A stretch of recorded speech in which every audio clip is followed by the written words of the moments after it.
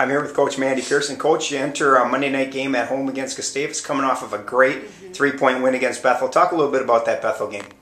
Against Bethel, we were very good defensively. In order to win that game, we need to contain their drives to the basket. They had a point guard who's very quick, creates a lot for their post players underneath, and Renee Pecorino did a very good job containing her drives. Sherry's defense against, I think it's pronounced Shaney, number 15, held her to 14 points. She's a tough player. We contained her drives. That was huge for our win. And then obviously you get the clutch basket from Jeff Stone, another freshman who's really stepped up and gotten some big minutes. Talk about her play a little bit. She's been one of those people that's really been on the the scoring sheet as one of your top scorers and is really playing very well as a freshman. Yeah, she's playing very well. She was turning the ball over a lot earlier this year. She's a very good passer, sees the court very well. So against Bethel on Saturday, she had 0 turnovers, took care of the basketball.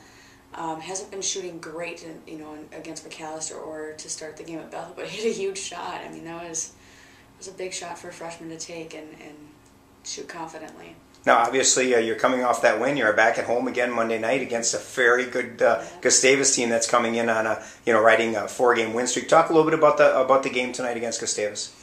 Gustavus is going to bring a lot of defensive pressure tonight, so we worked on that a lot at practice. If we can be strong with the basketball and keep our heads up when we're attacking the basket, we're going to be able to hit our open teammates and be successful offensively. But it's just a matter of a mindset of handling that pressure that's going to start right away.